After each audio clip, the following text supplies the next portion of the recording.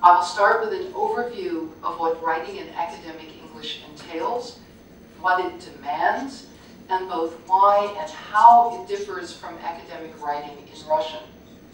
I do so because I strongly believe that all Russian university professors of English, starting with a student's first year at university, must teach this information and stress its importance within the context of English language skills. What I propose right from the start is that all Russian professors of English introduce their students to the linguistic theory of contrastive rhetoric, the idea that the approaches to both reading and writing in different linguistic communities set up very different sets of expectations among their readers. Each community tends to believe that its way of thinking and presenting ideas is reasonable and logical, and that everyone else's is either strange, inferior, or both. One American prejudice, for example, is that European and Russian scholars theorize too much and are sloppy in the way they present data and conclusions. One European prejudice, for example, is that we Americans lack intellectual curiosity and are too positivistic and too simplistic in our thinking. Both these prejudices and many, many others come out of assuming that the way one does things in one's own linguistic community is the right way, and therefore the only way to do these things, and neither group is right or wrong. So when I speak today of cultural differences, I am referring specifically to differences in the linguistic culture, in the ways that people of a specific language or language group tend to expect their speakers or writers to organize their presentation and expect their writers to organize and present their ideas. And it is these specific differences and how Russian universities can help their scholars understand and overcome them, and thus eventually get published in top international journals, that I am here to discuss. That each linguistic community has its own culturally determined conventions for and approaches to writing is a given. These differences range from what an introduction needs to contain, to what voice, active or passive, the culture gives most intellectual weight, to whether an author may use the word I to take credit for a new theory or method. They also range from whether the writer should be completely explicit about everything to give the reader all of the information, or whether the writer should assume a great deal of common knowledge on the part of the reader and therefore give the reader very little of those specifics. These examples of unwritten cultural and rhetorical rules barely scratch the surface. Basically, no matter what the subject of the research or theorizing, a paper in English must be sufficiently clear, concise, focused, and stylistically appropriate for an international publication to accept it.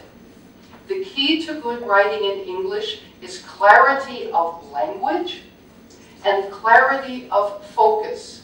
And by focus, I mean clarity of organization and structure according to very strict Anglo-American norms. Unfortunately, many Russian academics erroneously believe that adjusting their style for the English-speaking market would somehow diminish the scholarly quality of their writing because the straightforwardness of the English style doesn't fit the Russian style to which they are accustomed. For example, the brilliant, hardworking students in the Global Science Project, being justifiably proud of the wonderful Russian literary, scientific, academic traditions, challenged me on every point in which good academic writing in English differs from good academic writing in Russian. One morning, I explained that the mark of the intellectual in English is the person who can say the most in the fewest words, and showed them how to shorten phrases that have no content. For example, due to the fact that, to because, or in view of the above, to therefore.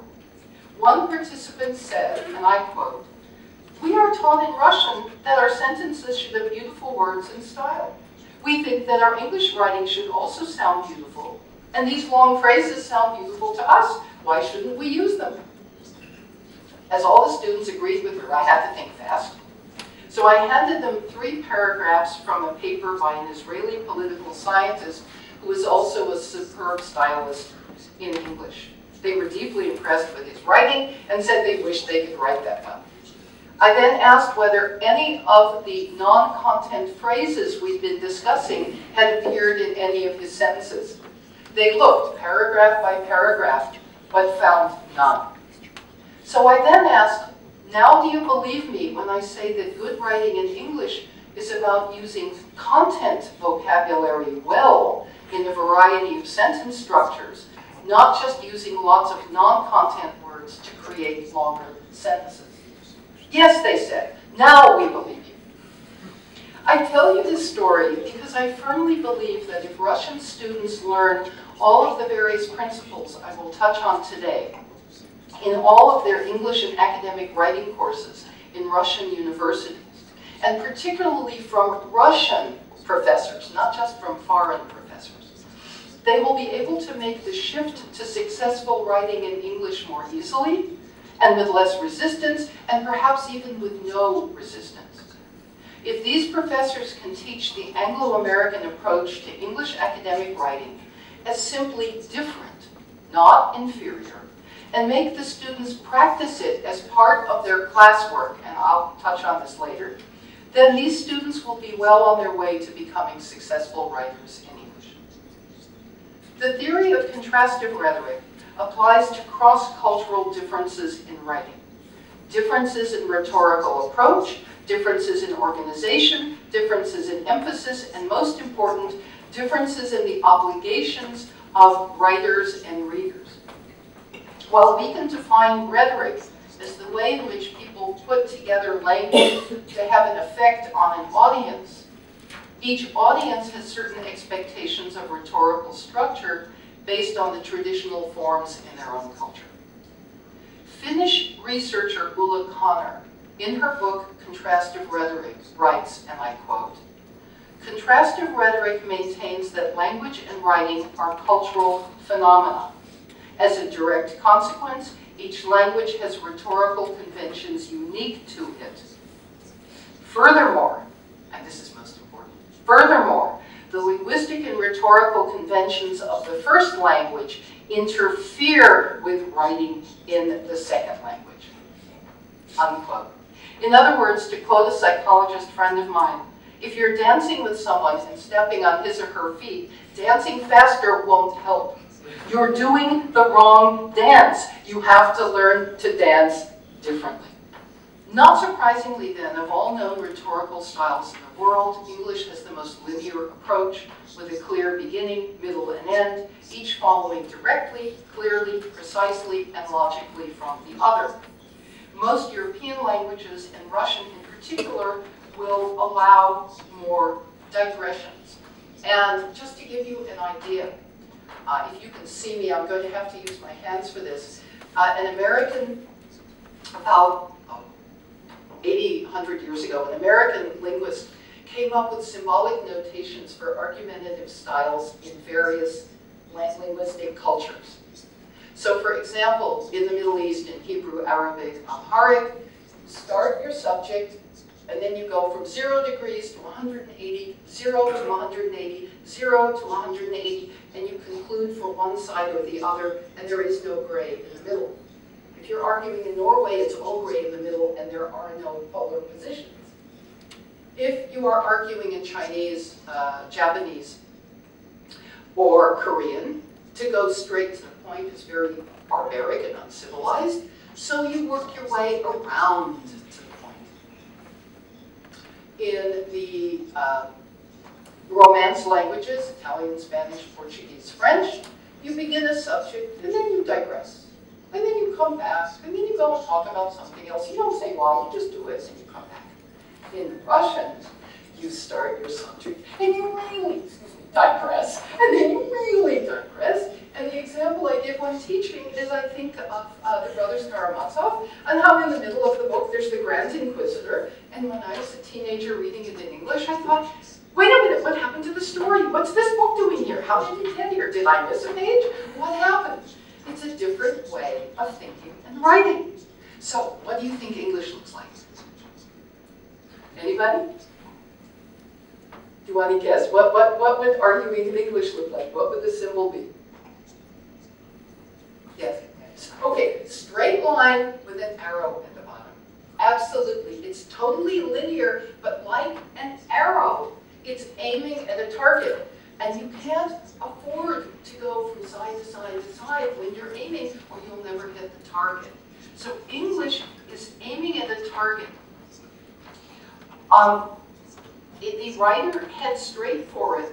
All theories, all other methods, the successes or limits of all previous scholarships, all have to be interwoven in the right place for that arrow to reach the target. And the target is always the well-proved conclusion of the writer's argument, okay, where the writer is heading. Now, this is going to sound like a digression, but it isn't. I had just returned from a holiday in Gorny Altai, hiking and camping with friends along the rivers Trulishman and Katun. The river Trulishman flows down from a high mountain lake, flows into Lake Sovietskaya, and flows out as Bia.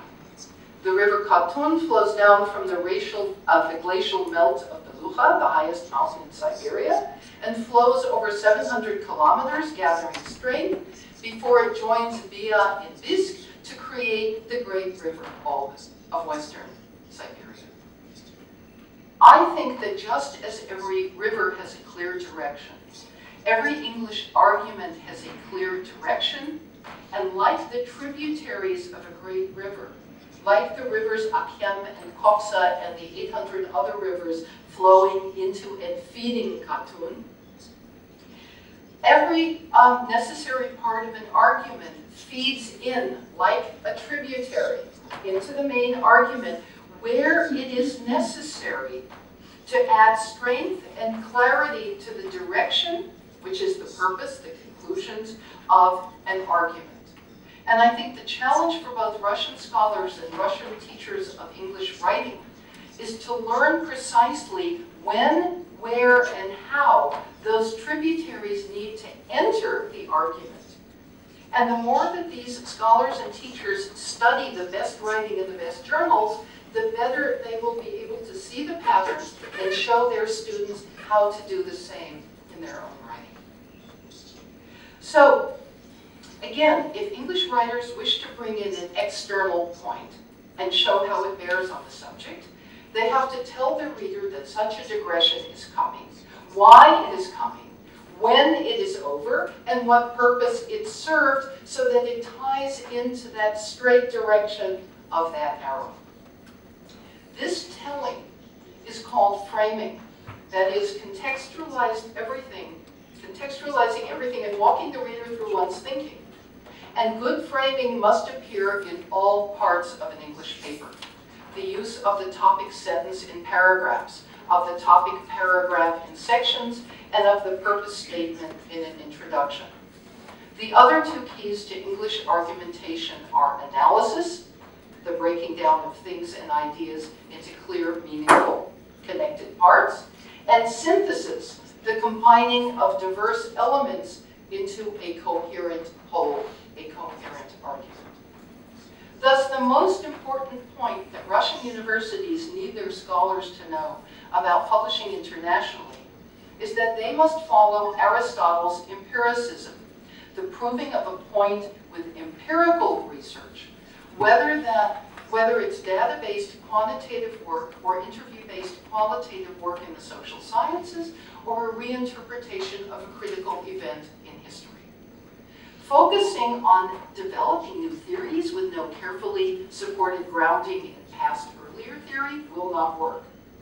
Interesting but poorly argued essays about a topic, or summaries of previous research, or ruminations on a subject of interest to the writer for the writer's own purposes will never survive the anonymous peer review process, and are indeed likely to receive what we call desk rejects. That is, they are immediately rejected without being sent out for review.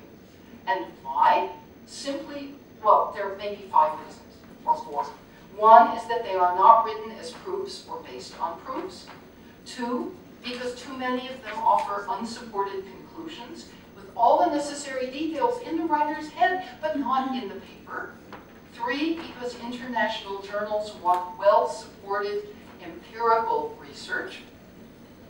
And 4, because some of these theoretical papers do not refer to the literature and prove step by step and detail by detail that the paper offers something new and essential to the field, something missing from the literature.